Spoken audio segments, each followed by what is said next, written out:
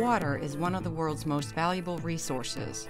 Developed countries take clean water for granted, but according to experts, 10,000 people die every day from water-related diseases. Lack of clean water, proper sanitation, and hygiene kills a child every 15 seconds. A staggering 1.1 billion people across the globe live without access to drinking water. Most of them are from developing countries. So when you wake up in the morning, you don't know if you're going to get water or not. Okay? So you might get water every other day, you might get water every day, you might get water every third day. By the year 2030, over 60% of the world's population will live in cities, and those who study water issues worry that climate change, population growth, and increased urbanization will make it even more difficult for people to have access to clean water. The way in which we manage water has to change. Dr. Kalanithy Vairavamoorthy, or Kala for short, knows firsthand what it's like to live without regular supply of clean water. We wouldn't get water every day of the week, and so we would have to conserve the water that we had. Born in Sri Lanka, Kala grew up in a household where water is the family business. His father was a water engineer who studied at UNESCO IHE, a leading international institute for water education in the Netherlands, in the 1960s. Kala himself studied civil engineering and received a master's in public health engineering and a PhD in environmental engineering from Imperial College in London.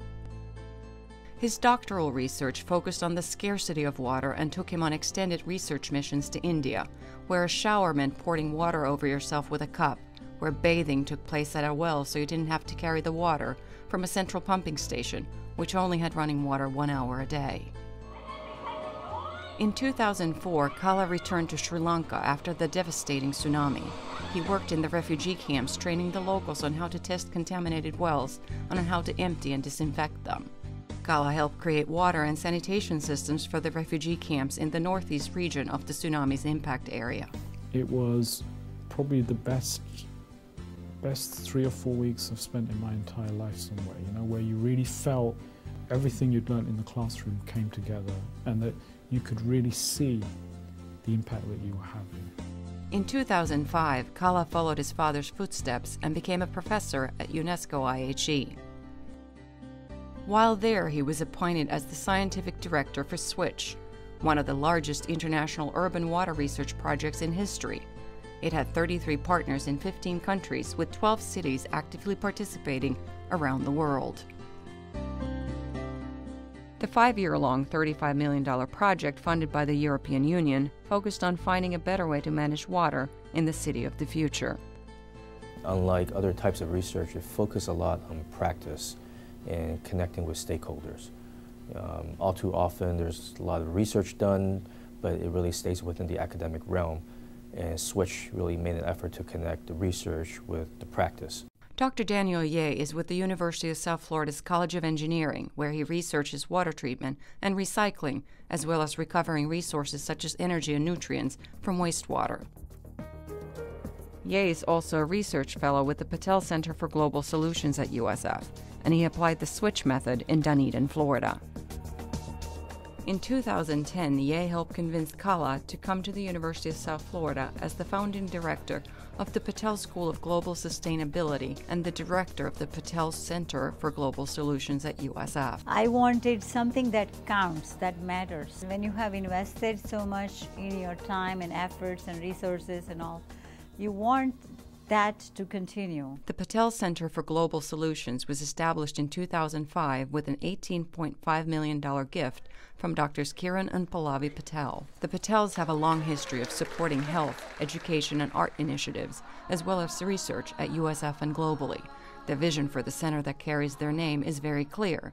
It has to produce not just research, but also actual tangible solutions to the world's problems. I think my wife put it nicely that let's make sure we have a do tank and not a think tank. It's very easy to write reams of paper, postulate theories, and debate in a classroom.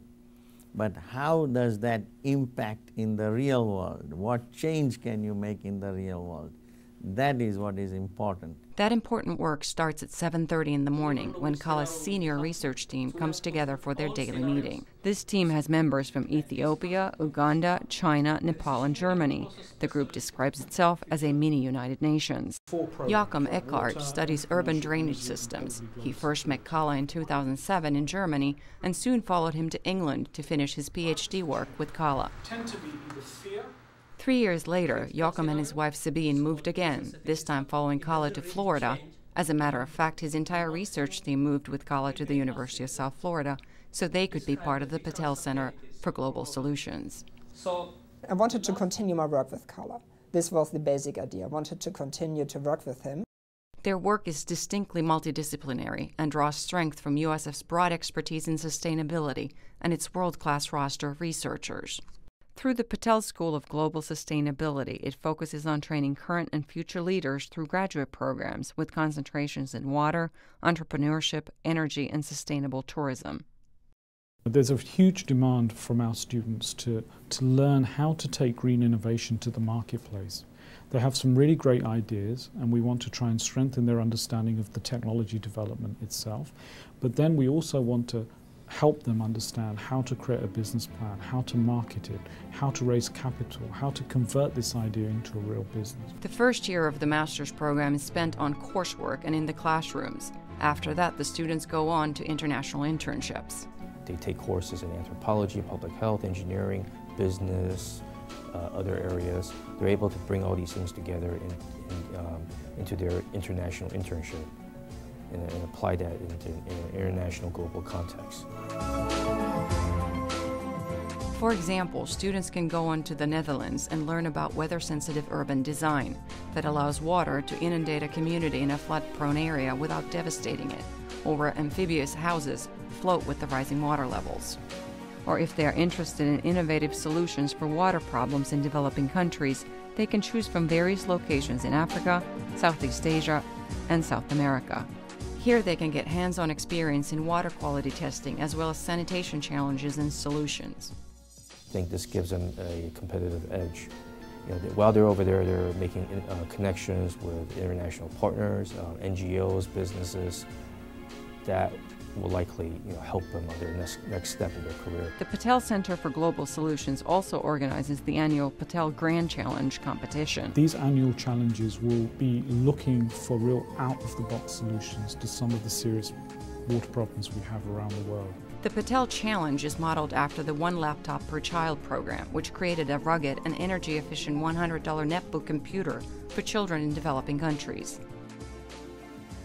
I think there's an opportunity for us to develop a $100 treatment system where people in developing countries will have access to a relatively sophisticated technology, like say a membrane-based system, but that system will be robust and rugged and will operate in all types of conditions, but it will allow people in developing countries to have access to affordable water supplies in a sustainable fashion. For USF, the Patel Center for Global Solutions and the Patel School of Global Sustainability offer a chance to achieve lasting change around the world. The school proudly graduated its first 12 Master of Arts in Global Sustainability students in August 2011. We realize that as we prepare leaders for the next generation, that the world that they'll enter into is quite different from the world that we entered into in years past. USF's Provost and Executive Vice President Ralph Wilcox says the university is uniquely positioned to help transform urban life, turning challenges into opportunities while reducing our ecological footprints. We are the first, and at this moment in time, the only school of global sustainability in the United States. We think we've positioned ourselves in a special niche in higher education, one that, again, will provide incredibly competitive advantage for our students as they venture out into the marketplace and become the next generation of green-collar workers in the United States and beyond. It's a challenging mission that requires a totally new way of thinking, where sustainability always comes first. And for me, it's the young that are going to create the change. And I believe that here at USF we are really creating those champions of change.